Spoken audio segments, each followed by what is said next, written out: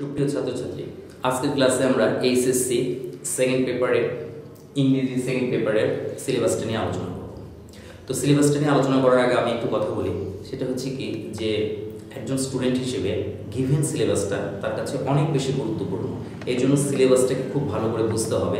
সিলেবাসটা যদি ভালো করে বোঝা যায় তাহলে কাঙ্ক্ষিত ফলাফলের দিকে যাওয়াটা অনেক বেশি সহজ হয়ে যায়। কারণ মার্কস ডিস্ট্রিবিউশনটা কীরকম, কোন কোন আইটেমগুলোকে কীভাবে হ্যান্ডেল করতে হবে সেই বিষয়গুলো সম্পর্কে অনেক সুন্দর একটা ধারণা তৈরি হয়। তাই সিলেবাসটাকে আমাদের খুব গুরুত্ব দিয়ে দেখা উচিত যে সিলেবাসটার আসলে কোথায় কী কী আছে, কীভাবে আমাদেরকে 100 নম্বরের আনসারগুলো করতে হবে সেই জিনিসগুলো। তো চলো দেখি যে আমাদের এই ইংলিশ সেকেন্ড পেপারে কী কী আছে। আমাদের এইখানে 100 নম্বর ইংলিশ সেকেন্ড পেপার, যেটা এই 100 নম্বরটা দুইটা ভাগে বিভক্ত। একটা হচ্ছে 60 মার্কস, এটা হচ্ছে গ্রামাটিক্যাল আইটেমস, আর 40 মার্কস এটা হচ্ছে আমাদের রাইটিং বা কম্পোজিশন। এই জায়গাটুকু আমাদেরকে ভালো করে বুঝতে হবে যে 100 নম্বরের মধ্যে আমাদেরকে গ্রামার করতে হবে 60 মার্কসের এবং বাকি রাইটিং টেস্টের জন্য 40 মার্কসের। তো আমরা দেখি যে গ্রামারের মধ্যে কোন কোন আইটেমগুলো আমাদেরকে করতে হবে। যেমন 1 নম্বরে আমাদের থাকবে আর্টিকেল থাকবে 10টা, আমাদেরকে আনসার করতে হবে 10টারই এবং আমাদের প্রত্যেকটার জন্য হাফ নাম্বার করে 5 মার্কস। আর্টিকেল থাকবে 10টা, ঠিক তেমনই করে 2 নম্বর কোশ্চেনে থাকবে হচ্ছে প্রিপোজিশন, সেটাও থাকবে 10টা এবং সেখানেও 5 নম্বর। ওয়ার্ড বা ফ্রেজ, এই আইটেমটা তোমাদের জন্য একটু নতুন। এটা হচ্ছে আইটেম যে এখানে তোমার কিছু ইডিওমেটিক ওয়ার্ড বা ফ্রেজগুলো দেওয়া থাকবে, যেগুলো তোমার বক্সের মধ্যে দেওয়া থাকবে এবং ওই বক্স থেকে নিয়ে তোমাকে 10টা এটা ফিল আপ করতে হবে। তারপরে কমপ্লিটিং সেন্টেন্স সম্পর্কে তোমাদের ধারণা আগে থেকেই আছে। এখানে একটু ডিফারেন্স হচ্ছে যে তোমাকে কিছু অংশ বলে দেবে, তারপরে একটা বাক্য দিয়ে সেটাকে পূরণ করতে বলা হবে। এখন আগের বাক্যটির সাথে সামঞ্জস্য রেখে পরের অংশটুকু তোমাকে ফিল আপ করতে হবে, যেটা এসএসসিতে শুধু কাটা একটা করে সেন্টেন্স থাকতো। আর এইখানে থাকবে একটা অংশ বলে দেওয়া থাকবে, তার পরের অংশটুকুতে দিয়ে গ্যাপ দেওয়া থাকবে। তো ওই সামঞ্জস্যটা রেখে তুমি ইচ্ছে মতোই তুমি এখানে লিখতে পারছো না, বাক্য আগে যেটা বলছে সেটার পরিস্থিতি বিবেচনা করে তোমাকে পরের অংশটুকু ফিল আপ করতে হবে। এরপরে আছে right form of verbs. Right form of ভার্বসের ক্ষেত্রে এসএসসিতে আমরা করেছি যে বক্স থেকে ক্লু নিয়ে এসে এখানে সঠিক ফর্ম দিয়ে লেখা। আর এখানে তোমাদের সুবিধা হচ্ছে এইটাই যে তোমার বক্সের মধ্যে ওয়ার্ডটা দেওয়া থাকবে। অনেক সময় আমরা কোন ওয়ার্ডটা নিয়ে আসবো এইটাই আমাদের একটা প্রবলেম হয়ে যায়, কিন্তু এইখানে তোমাকে ওই প্রবলেমটা ফেস করতে হচ্ছে না।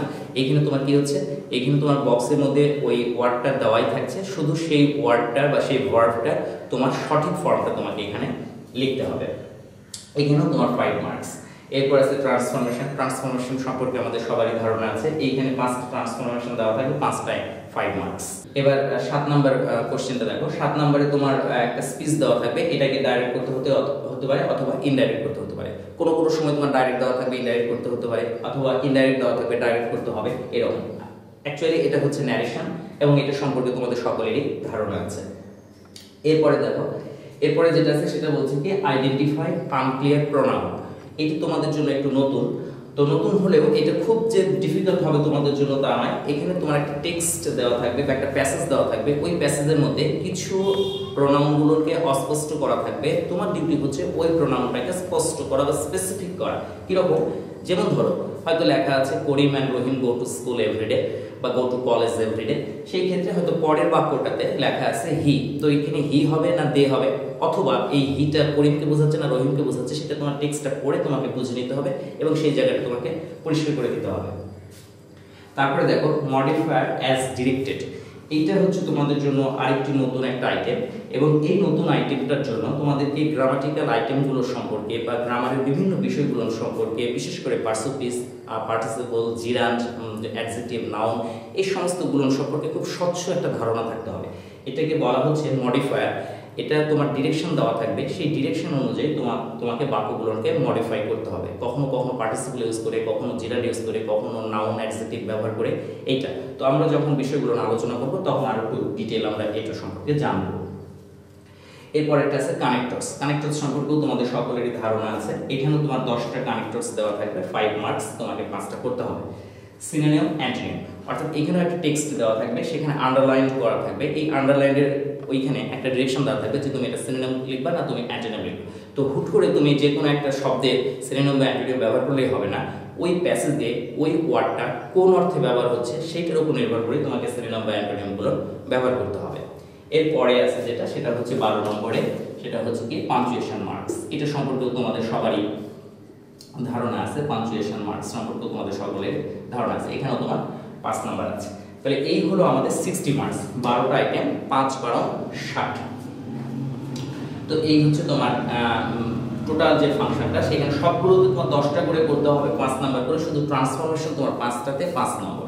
এখানে গ্রামাটিক্যাল যে আইটেমসগুলো আছে, সেই গ্রামাটিক্যাল আইটেমস থেকে আমরা 60 মার্কস এখান থেকে আমরা বুঝতে পারলাম যে এই 60 মার্কসের আমাদেরকে অ্যান্সার গ্রহণ করতে হবে। আবার একবার দেখো, আর্টিকেল থাকবে 1 নম্বরে, প্রিপোজিশন থাকবে 2 নম্বরে, ওয়ার্ড অফ ফ্রেজ থাকবে 3 নম্বরে, কমপ্লিটিং সেন্টেন্স 4, কোশ্চেন নাম্বার 5 এ থাকছে right form of verbs, question number 6 থাকছে ট্রান্সফরমেশন, কোশ্চেন নাম্বার 7 এ থাকছে ইনডাইরেক্ট বা ডাইরেক্ট স্পিচ, কোশ্চেন নাম্বার 8 এ থাকছে আইডেন্টিফাই আনক্লিয়ার প্রোনাউন অথবা তুমি প্রোনাউন বলতে পারো, কোশ্চেন নাম্বার 9 এ থাকছে মডিফায়ার, কোশ্চেন নাম্বার 10 এ কানেক্টরস, কোশ্চেন নাম্বার 11 সিনোনিম বা অ্যান্টোনিম এবং কোশ্চেন নাম্বার 12 হচ্ছে পাঞ্চুয়েশন।